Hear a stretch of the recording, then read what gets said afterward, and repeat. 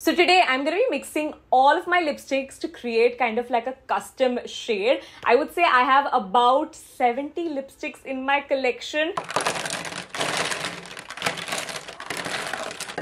We have all sorts of different shades. We have purples, browns, nudes, reds, berries. So this is what it looks like. Let's mix it all together. I have a feeling that it's gonna be more on the nude side because I just own so many nude lipsticks, and I'm also hoping that it'll be nude because I love nude lipsticks. As we can see, it's not a nude shade, but it's like a really pretty berry mauve almost. Here's a hand swatch.